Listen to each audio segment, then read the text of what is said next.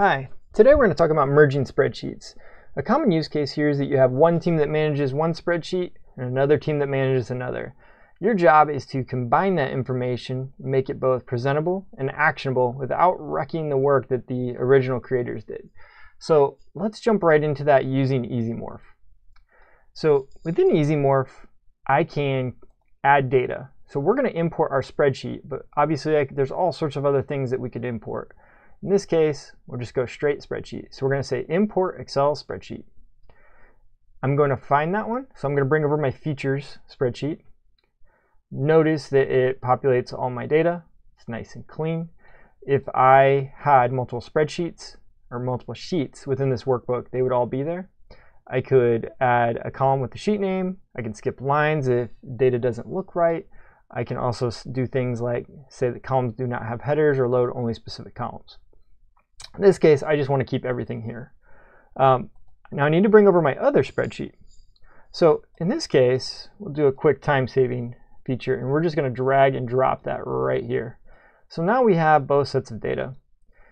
I know that in Excel, I could do a VLOOKUP or some sort of Power Query to merge my data set. But in this case, we're going to use EasyMorph and use the merge feature. So I would like to bring over the type and the size based on the store ID.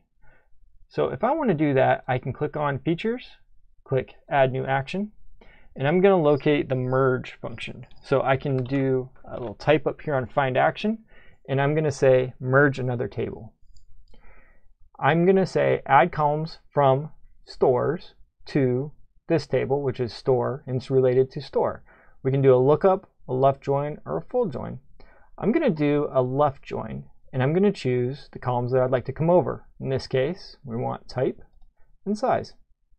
I can click Apply, and we're going to see all the way to the right-hand side that those two pieces of data have come over.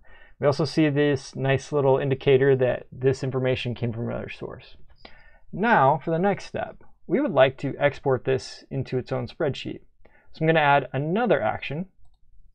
I'm going to say export and look at all my options. And in this case, I'd like to export it into a new Excel spreadsheet.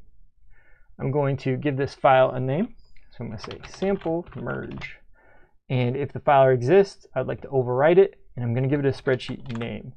In this case, I'm going to save my project here, test. And now I'm going to say run all actions. We see that it completed, and if I open that folder up, we see sample merge. And if I look at it, I am going to see the data is exactly how it came over in EasyMorph.